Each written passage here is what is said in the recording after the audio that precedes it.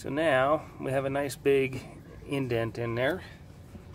Then I'm gonna pull, oop, oop, oop. Ooh, there goes my cap. I'm gonna pull this, oop, not that one, we want that one to stay. We're gonna put this one back on, like so. And I'm gonna pull the screw out.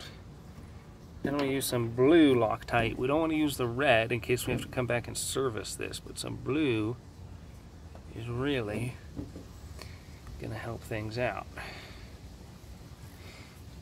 And we install this back on the door, no more problems. After I've fixed it this way, I've either had a complete spindle break or something else happen, but this does not get loose again. So for more information, check out wayneslockshop.com, and this will solve your problem.